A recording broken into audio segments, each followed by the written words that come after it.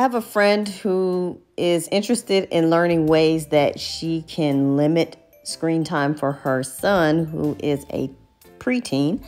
And I was looking into some of the ways that she can actually alter her device, as well as the device that she plans on getting him in the future. So if you go under settings, we're looking under screen time here, and it shows you all of your activity. But if you scroll down, you see that they have more options. You have downtime, where you can schedule time away from the screen, app limits, so you can set time limits for apps, communication limits, so set limits based on contacts, always allowed, choose apps to allow at all times, content and privacy restrictions, so you can block inappropriate content.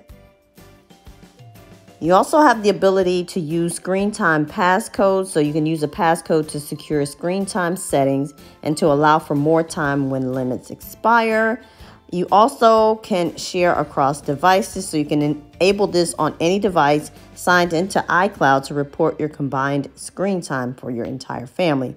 You can set up screen time for family, so you can set up family sharing to use screen time with your family's devices. So if you tap on that, basically it'll show that you can review your child's screen time reports and set downtime and limits for specific apps right from your own device. You can also name another family member, a parent or guardian, so you're always on the same page.